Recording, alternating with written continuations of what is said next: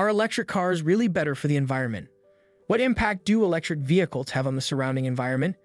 We are going to discuss that topic in this video, even though it is a challenging and crucial matter to answer. The protection of the planet. Compared to automobiles and trucks powered by internal combustion engines, electric vehicles (EVs) have a significantly better environmental profile in terms of reducing pollution and maintaining environmental sustainability. However, there is still space for progress in this regard. Electric vehicles (EVs) have a variety of effects on the environment, of which a sizable number are beneficial to the environment and, of course, some are detrimental. An electric vehicle (EV) of the 2020 model year with a practical range of 300 miles is expected to emit approximately 206 grams of carbon dioxide equivalents, which is equivalent to carbon emissions throughout its life cycle from cradle to grave and well to wheels, according to data from the United States Department of Energy. This is the amount of carbon emissions that are expected to be produced by the EV. Certainly, that appears to be quite a burden.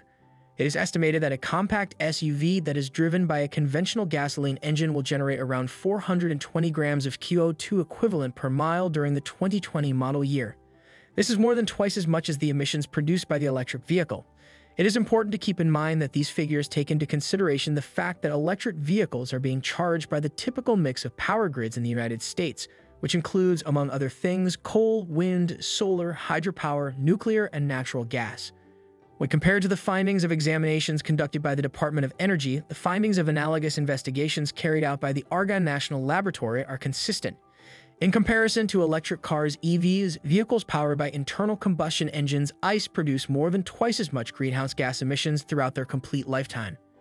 Dirty manufacturing. One of the areas in which electric vehicles produce much more pollution than vehicles powered by internal combustion engines is manufacturing activities.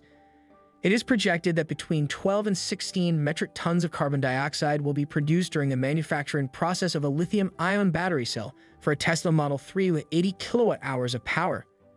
It is estimated that 15,000 metric tons of carbon dioxide are released into the atmosphere during the extraction of a single ton of lithium from refractory rock.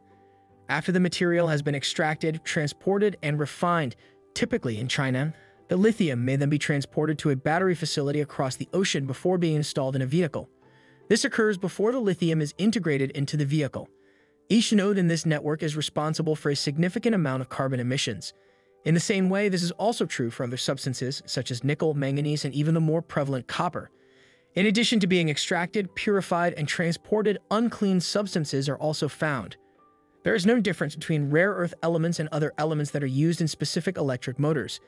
In a similar vein, the entirety of this circumstance implies a significant loss of human life. For instance, mining may include the employment of children or even slaves, and the extraction of rare materials from the earth can result in scarring and poisoning of the land. Although the production of electric vehicles is substantially dirtier than the production of internal combustion engine vehicles, the operation of electric-powered automobiles and trucks is significantly cleaner. In addition, it is essential to point out that the situation is becoming more streamlined as a growing number of automobile manufacturers are using more modern battery chemistries.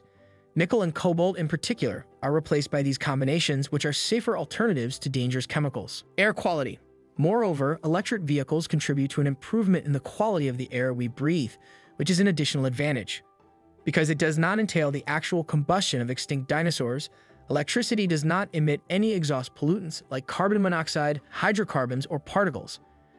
Despite the foregoing, coal and natural gas-burning power plants will create emissions. Nevertheless, regulating such emissions at a single source is substantially simpler than doing so at the level of millions of individual automobiles.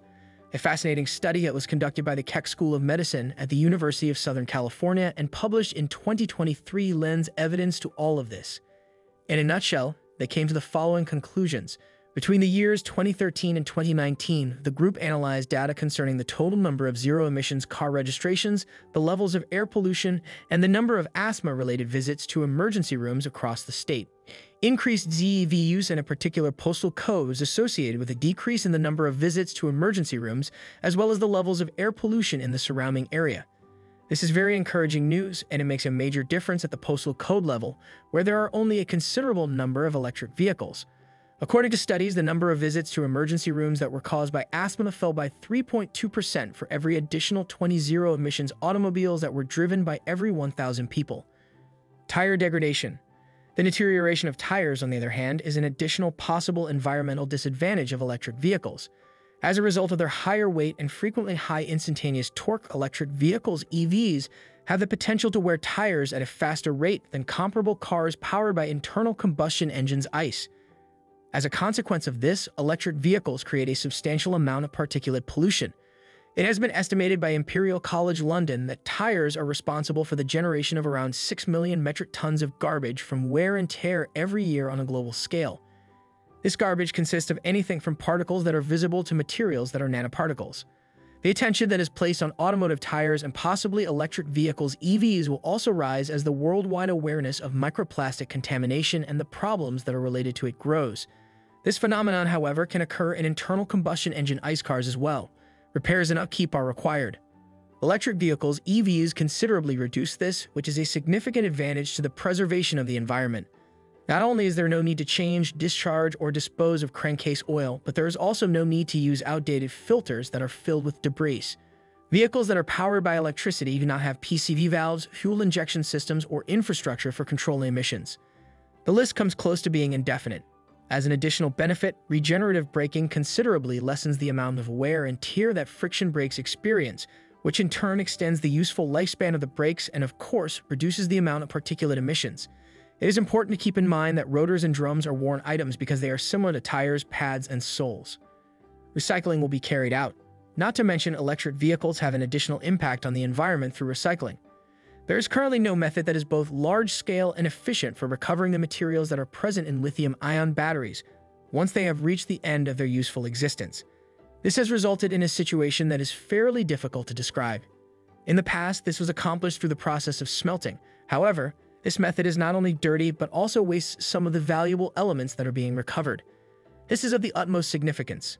Even though we are not quite there yet, I am certain that we will continue to make substantial headway in the direction of recycling batteries as soon as these businesses start to expand their operations. In conclusion, the issue has been resolved at this point. Electric vehicles are neither perfect nor a panacea-like solution to the problems we face in the areas of transportation and the environment.